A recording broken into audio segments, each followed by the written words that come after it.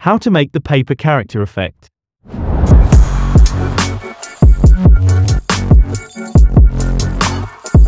Today's video is sponsored by the smartest dog in the world.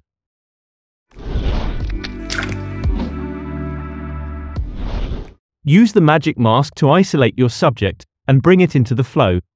Go to the Effects tab, under the Templates, Edit, and add the paper edge to your flow.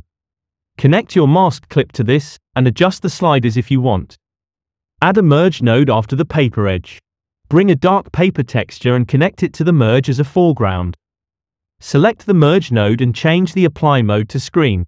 Bring a bitmap node in empty space, connect the paper edge to this, and then to the merge as a mask.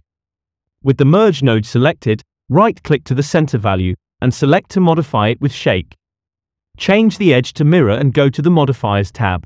Bring down the smoothness slider.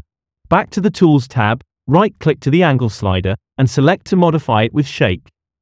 Go to the Modifiers tab, bring down the smoothness slider, and change the maximum slider to 360. Select your original clip, and add a merge node. Connect the first merge node to this one as a foreground. Add a stop motion node, and change the frame repeat to 3. If you like this clip, subscribe to this channel. If you didn't, your opinion is very important to no one.